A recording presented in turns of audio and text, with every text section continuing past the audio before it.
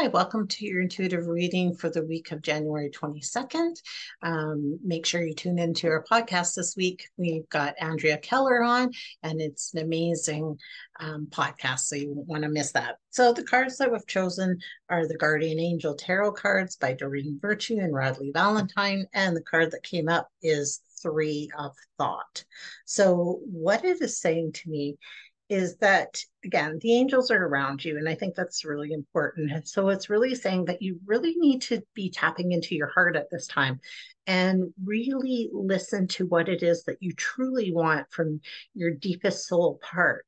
And so then, to me, with the blue around her and things like that, it is talking about emotions, and it's talking about a voice, and it's telling me that you really need to be um, speaking what is in your heart, because this is the time to do that, and trust that through the speaking of what is in your heart is going to heal the people that are around you and help just create a better place. So anyways, I will read the card.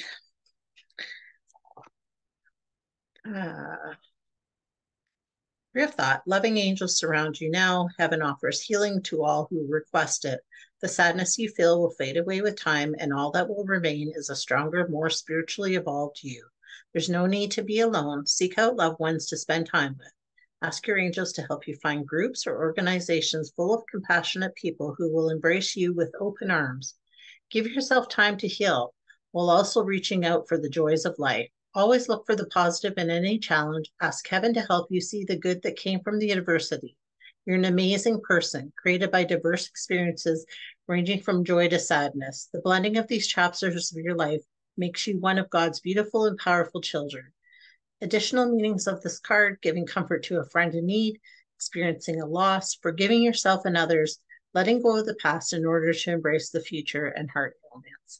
So I hope you have a magical week, and we will see you next week.